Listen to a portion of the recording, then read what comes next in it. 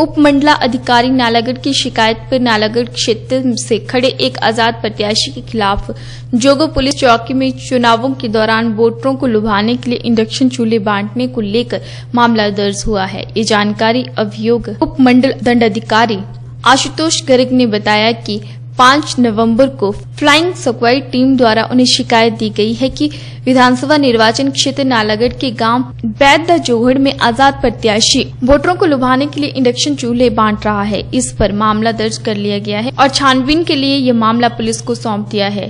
SP जिला बद्दी राहुल दास ने बताया कि मामला दर्ज कर छानबीन शुरू कर दी गई है। एसडीएम कार्यालय से प्राप्त शिकायत पर मामला दर्ज किया गया है, जिसकी जाँच की जा रही है।